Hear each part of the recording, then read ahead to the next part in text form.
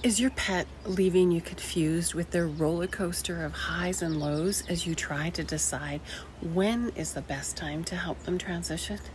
Have you made the decision to help your pet transition, booked an appointment, and then canceled it because they got better?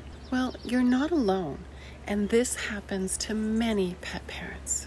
In today's video, I will share with you why those ups and downs happen, also why they seem most like their old selves closest to their transition.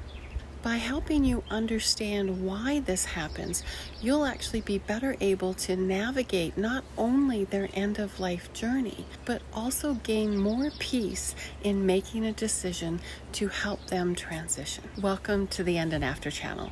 I'm Hunda Mäkinen, certified animal communicator and end-of-life educator. I offer pet parents information, education, and inspiration to further enhance your understanding and relationship with your beloved pet. Please subscribe to my channel and click the like button below, because it really helps a channel like mine grow and reach more pet parents looking to take their relationship with their pet to a new level of communication, compassion, and connection. I want to thank you for being here today. I want to acknowledge you and your willingness to understand your pet's end-of-life experience. And your proactive approach not only is helping you prepare and your family, but it's also helping your pet. So the end of life is often misunderstood as only being about the death itself, but it actually begins well before that, and it's all about the journey to the transition. And this time can actually begin years, months, and even days before their actual transition. I've witnessed my own animals throughout my life have their ups and downs in their end-of-life journey. And before I became an animal communicator, I lamented in the painful aspect of riding this roller coaster of emotions, watching my pet lose a little bit more of themselves and then come close to what I thought was dying and then bounce back to seemingly being their old self again. This always left me not only confused, but it did fill me with a bit of fear, uncertainty, and left me with a whole mixed bag of emotions. But also it left me with a lot of questions like, am I waiting too long? Was this the right time? Are they suffering? Are they in pain? Am I making the right decision? Should I cancel my appointment? Because now they seem better, and then I would go ahead and cancel the appointment, and then they got worse. It was a crazy time. So what I've learned, both from my work as an animal communicator and talking with animals nearing their transition, is that actually each of these ups and downs is not only a part of the end-of-life journey, it's also needed in the preparation for their transition. So in my understanding from my work, it's actually allowed me to see how each of these ups and downs has also prepared their people for the impending death of their animal. This emotional roller coaster of this time actually helps you get in touch with your emotions and gives you the ability to delve deeper into asking yourself the big question, am I truly ready to let you go? Often when an animal has rallied back after a very low time, you have the opportunity to move through some really deep emotions and find your way back to gratitude that they're actually still here with you.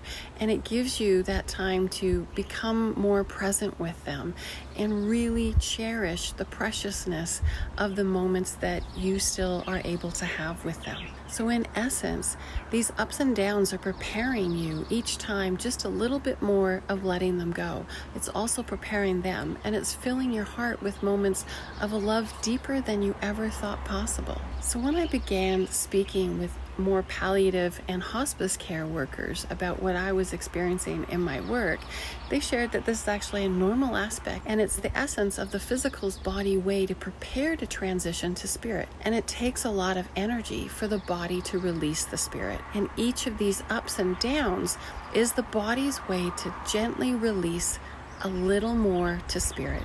It is literally like their spirit is leaving in small increments over a period of time. Another common sign that appears near the final day during the end of life, and most often after pet parents have made that decision to assist their animal in their transition. Now, this is a sign that leaves many pet parents the most confused and doubting that their pet is actually ready to cross over. And many people actually cancel the appointment only to rebook again. So this sign is a sudden energy burst, also known as a pre-death energy surge, and it's documented in many hospice settings. I have experienced this with my own animals, with clients' animals. This pre-death energy surge typically can last from minutes to several hours to even sometimes up to a day. When your pet experiences this burst of energy, they now seem more like their old selves and may even be doing things that they have not done in a really long time, like run around, play. They want to cuddle, they want to eat, they want to go for a car ride or a walk. And in my case, Bosphorus, my 11-year-old Roddy who passed away last year, he wanted to go on a walk on his final day, and he was walking well ahead of me with a bounce in his step, and we walked like 2 miles, and I hadn't seen him do this in the last year. One animal I spoke with has shared that this was his way to have his last hurrah and celebration and celebrate his love for his mom and dad. And since then, this is what I often share with pet parents, is that this is your animal's way of showing you that last love burst of gratitude of having had time with you. Now, not all animals will actually experience a pre-death energy surge, but of the animals that I have worked with who didn't experience that, they all have shared with me that they love and appreciate the time that they have always had with you, and that their heart is bursting with joy and love for you. Now, physically, you may also notice your animal's final days that they are becoming more interested in eating and drinking, and literally sometimes even appear to be like ravenous. Know that it takes energy to transition, and they're fueling their body. At the same time, there are some other animals who are completely disinterested in food as they've had their fill and they don't need any more food. All animals have shared with me that they know their body best and what they need to be ready for their transition. So if your animal is experiencing a sudden energy burst where they seem most like their old selves, now is the time to embrace and be with them in the present moment. Allow your emotions to come up and savor with the joy and love that they're sharing with you. Make these special moments a lasting memory of your love and time together. Animals have shared with me that when you are a part of their end of life and transition, this is not your final act of love for each other, because your love for one another will continue to live on. But this is a way for you to send them in spirit with great love. So when you know this is a normal and natural part of the end of life journey, this now lessens the chances of being surprised and making choices from a place of fear or confusion. Understanding the gifts that these ups and downs bring you as a preparation for each of you, and that the energy bursts are their way of showing their celebration of your time together by giving you their best before they transition. This time can bring both of you a sense of peace, and it will carry your profound love for each other. And this love and connection is what's going to help hold you in your loss and your grief after their sacred passage. I want to thank you for watching today's video.